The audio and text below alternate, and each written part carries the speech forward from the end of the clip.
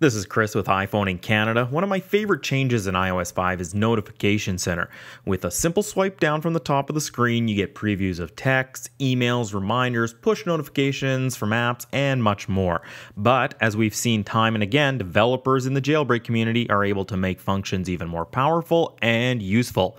Notification Center is no different. So here are my top 5 tweaks for Notification Center.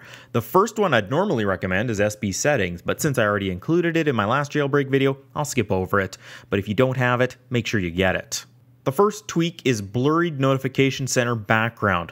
On the stock Notification Center, when you bring it down, it's a slate gray type look. Visually, it's not that appealing, but with this tweak, you can change it. Once installed, when you activate Notification Center, you'll see it blurs your screen's background. As is, it looks really cool, but you can customize it even more. Go into your settings, scroll down until you find blurred Notification Center background, tap on it, and it brings up the settings. First, you can add less or more blur simply by using the slider. Now, of course, you can preview it by activating Notification Center.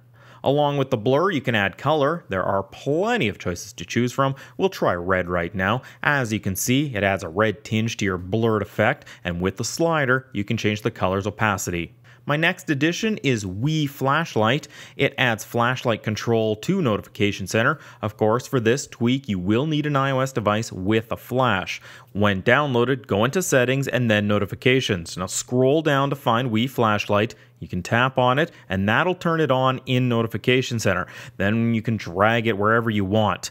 Then when you pull down, you'll see you can tap to turn on the flashlight, or you can turn it off. Next is a tweak to let you control your music player and even let you tweet out what you're listening to. It's called Music Center. Now once downloaded, you go into your notification settings to enable it. From there, you can go into your regular settings and scroll down to Music Center. That's where you can change your preferences, including the tweet function. When you're in Notification Center, the Music Center tweak gives you 2 screens. Of course, one of them is your basic controls. The next shows you what's playing, and on this screen, you can tap and hold, and that's what brings up the option to open it up in your iPod app, or you can tweet it out. The fourth tweak is what I'll call some eye candy for Notification Center. It's called SlideCenter. What it does is add a slideshow. As before, once downloaded, go into your Notification Center settings, find SlideCenter, and enable it.